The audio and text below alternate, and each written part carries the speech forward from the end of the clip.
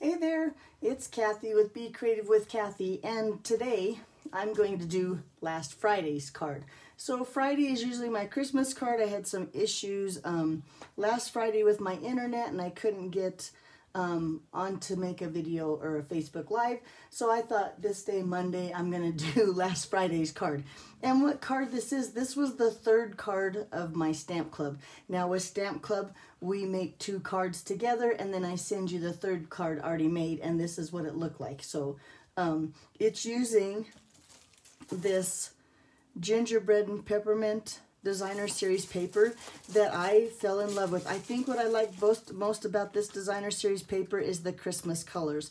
Look how pretty and festive and Christmassy that paper is. Let's go this route too. But I absolutely love this paper, and so that's what I wanted to make something. And well, that's why I bought it, was because of all the bright Christmas colors that are in the paper. So this is the card that we're going to make. This is a couple other of the designer series paper that I used for my club packets, but let me show you how I made the card. We're going to use the Evergreen Elegance stamp set. Now in club, we pick a bundle and we use it 2 months in a row, and this happens to be the bundle. And oh, here, I do have the punch. I didn't think I had the punch handy, but this is the bundle that we use for September and October. So let's go ahead and make the card. Now, I saw this card on Pinterest. There's so many variations. I don't even know what demonstrator to give credit, but I kind of took it a little bit and made it my own. I have a card base here. This is, what is this called? Cinnamon Cider. It's one of the in colors. It's also a color from the designer series paper. That's going to be our card base. It's 8.5 by 5.5, and then I just scored it in half at 4 1/4 and made a nice card base there. I took a sheet of designer series paper and now I cut one piece down to, that goes on this one, on my red. It cut it down to 5 by 3 3/4. This is real red, that is 5 1/4 by 4, and I'm going to just layer those 2 together. Now, if you miss the measurements, or if my measurements don't sound right, because sometimes my mouth goes faster than my brain, be sure and check out my blog, becreativewithkathy.com, and I have all the measurements on there. Boy, I thought I got it crooked, but I think it's good enough because it was stuck and would not let it go. But I'm just going to start with these layers to make my card base right here. Just like that. And now we have a pretty good start. Now this piece is just a scrap left from when I cut my piece from the 6 by 6. So I'm going to take this piece and I'm just going to cover the flap of my envelope. And that way it makes it all matchy-matchy and really pretty. And when you get it in the mail, it's really special. So I'm going to take that, and I've just covered the flap of my envelope, and I'm going to layer. In fact, I think I'm going to do it this way so I can see where the very edge is, and lay my designer series paper right there, and then just trim away that extra. So now I have a really pretty envelope, and I'm sure if you watch my videos, you see me do that again and again.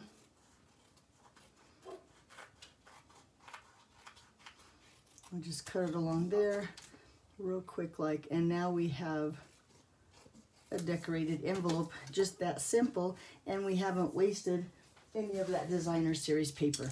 Okay, let's do some stamping. So I have a piece here. Oh my gosh, you're gonna have to go to my blog because I can't remember what size this one is. This is the inside of our card, so this is 5 1/4 by 4. And this little strip I know is 4 1/4 by 3/4, because this is what we're gonna put through our, it's called Pick a Punch. Shoot, I had the name of it too. It's in our annual catalog, but I'm going to slide it right in here. The Pick a Punch here does 3 different sizes. You can punch paper that is 1/2 inch, 3/4 inch, and 1 inch, and it does all 3 and turns them into banners. You line it up in the back just like that. It's a great punch. I love this punch, but now I have a piece just perfect. And you can get those measurements on my blog in case I read them wrong. But that's going to be just perfect for the banner on the front of our card. So let's start with some Old Olive ink here. And I'm going to use this Evergreen Sprig here. And on this little piece, I think it's 2.5. I might try to find the measurements, but I'm going to stick my head in the camera real quick and stamp it up at top. And then I'm even going to turn it around because I think it's easier for me to stamp it at the top. And I'm going to stamp it again, so now it looks like that. And then while I have my Old Olive here, I'm going to do the same thing to the inside of my card and just place a little sprig right there at the top of the inside of my card. We're all done with the green. Let's bring in some of that real red. And these, again, like I said, are just parts of the or colors in the Designer Series paper. But on this little tag here now that's going to fit perfect, I'm going to stamp that little Merry Christmas. And I want to practice one time. There we go. Just to make sure that it's inked up and ready to go. Then I'm going to center it here on my tag. Ooh, look how nice that looks right there. And then with some of the words from the design, the stamp set, it has these two greetings right here. I'm going to use that. It's friends like you that make the season so wonderful. And I'm going to ink that up in the real red and just stamp that under this little, see if I can't get it straight, that little sprig right there. And then there I have the inside of my card. So let's go ahead and put this on the inside. Whoop, through my Stampin' Seal across the table. And look how pretty that cinnamon cider and Old Olive and real red are together. I think it gives it a really nice festive color like that. Okay.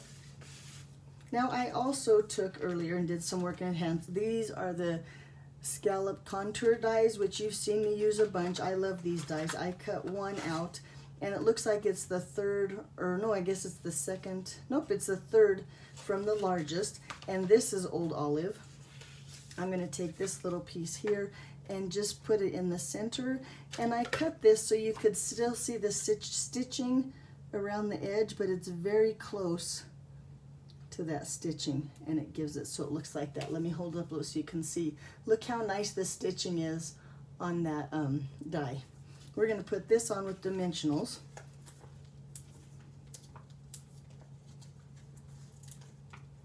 And I guess if you didn't have the contour die, you could just cut a square about the same size and it would work just as well. If you're trying to hurry, or say for instance you don't have a die cut machine or the dies yet. Now I think the die cut machine and the dies are well worth the money spent. I use them all the time and they sure do add an elegance to my projects. And then with this I'm going to put some dimensionals on the back of that. And I do believe in Stampin' Up's die cut machine. I think it's one of the best, and you can find it at my online store, which I'll put in the description of this video. Put that there. And then we're going to just center that right here in the front. Whoop, center, Kathy. Try that again. There we go, just like that. Now, I think there is a really pretty card, but I think we need some bling. So I'm going to bring in, and oh, I do have enough in this packet. These are the red rhinestone basic dies. You get like 220 in a package, so they're well worth the purchase, and you can use them for all your Christmas projects. But I'm going to just take 3 of these little blingy thingies and put it right here, and then I'm going to go ahead and put 3 more on the inside. And look how pretty that little red bling, whoops, I'm out of that one, let me bring in this one. But look how pretty that red bling looks on that Old Olive sprig. I think they're really, really pretty, and it pops your card just a little bit more. So there you go.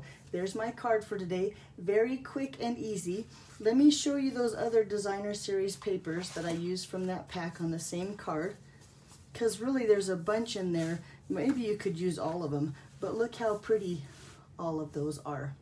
Now, like I said, this was the 3rd card of my club for October. Let me show you the other 2 cards and just more ways you can use this Evergreen Elegant stamp set.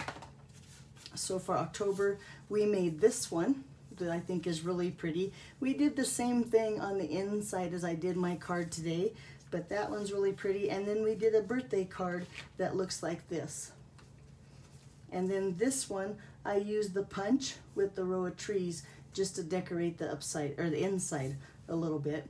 And I have a video called Making October's Stamp Club Cards, so you can go back and see how I made those, and those measurements are on my blog as well. And then for, what's the month before, September's class, this was the card that I made and sent in the packet, so it was already made.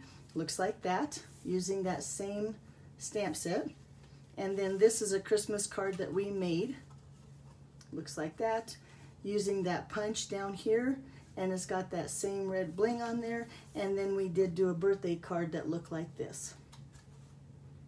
So this bundle, the Evergreen Elegance, is available on my online store. Here's the punch. It's a punch bundle that has this bordering trees. I think it's great and very versatile. So there you go. There's all my cards for the last 2 months. If you're ever interested in joining my club, please let me know. All it is a $30 purchase, and then I send you all the consumables, and you just have to supply the ink and the stamp set, and then sometimes the punch. So thanks for watching, and I'll see you back here Friday with another Christmas project. Have a great week. Bye-bye.